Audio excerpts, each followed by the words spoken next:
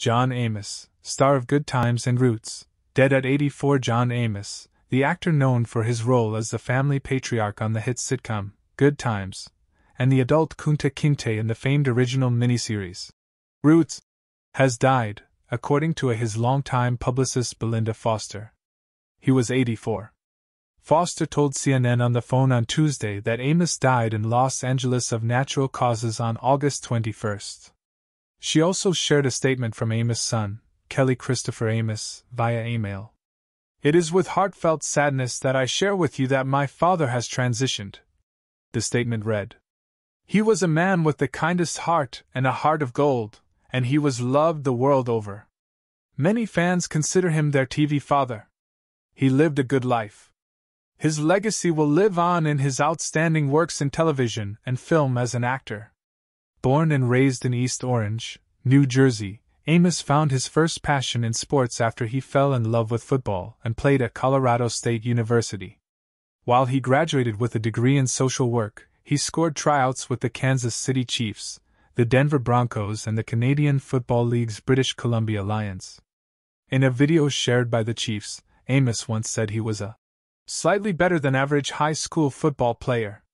"All I ever wanted to do all my life was to play pro football," Amos said in the clip. "I figured that was going to be the best way for me to escape the economic strata we seem to be locked into." Amos would later recall that Kansas City Chiefs coach Hank Stram told him while cutting the future actor from his brief time with the team, "You are not a football player, you are a young man who happens to be playing football." Following stints as a social worker and copywriter in New York, Amos turned to acting, scoring the role of Weatherman Gordy Howard on The Mary Tyler Moore Show, which would begin his ascent in Hollywood.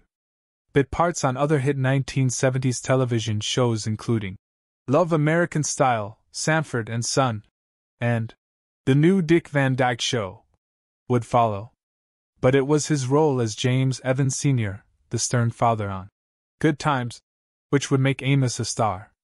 In a 2020 interview, Amos discussed leaving the hit series after 2 years following contention with the white writers over how the black family at the center of the show was being portrayed. "I felt like I knew more about what a black family should be and how a black father would act than our writers, none of whom were black," Amos said at the time. "Their idea of what a black family should be and what a black father would be was totally different from mine, and mine was steeped in reality." Amos said the show's creator, Norman Lear, eventually came around to his way of thinking years later. The pair reportedly reconciled and publicly hugged during the 2019 Good Times live TV reunion special.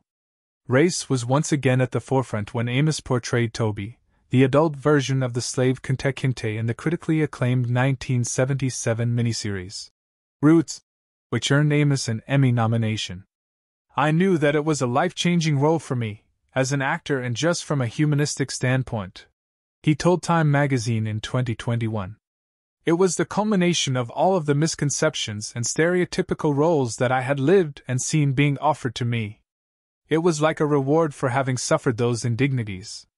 The Roots role reunited him with actress Leslie Uggams, for whom he had written on her short-lived CBS variety series in the late 1960s. Amos appeared in other beloved roles over the years, including as the fast food restaurant owner Cleo McDowell in the hit 1988 Eddie Murphy comedy, Coming to America, and its 2021 sequel. Last year, Amos was embroiled in interpersonal family issues after allegations of elder abuse and speculation he was in ill health were made by family members. "To all of my fans, I want you to know that I am doing well," Amos said at the time. "I am not in ICU nor was I ever fighting for my life.